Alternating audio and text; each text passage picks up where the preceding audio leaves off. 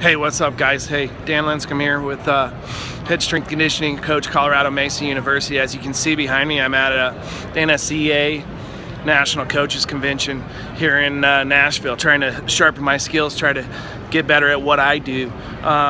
Just got out of talk with a renowned specialist, Brett Bartholomew. He coaches NFL athletes, MLB, UFC fighters, basketball players, and something that stuck out to me, which was very unique. Not necessarily unique, but with all this technology and all these cool things that we have around us, he said one of the best ways to increase a high school athlete's agility, not only agility, but also tissue tolerance, ligament strength, is to jump rope. A jump rope, something so simple and something that we can all carry with us and go places with.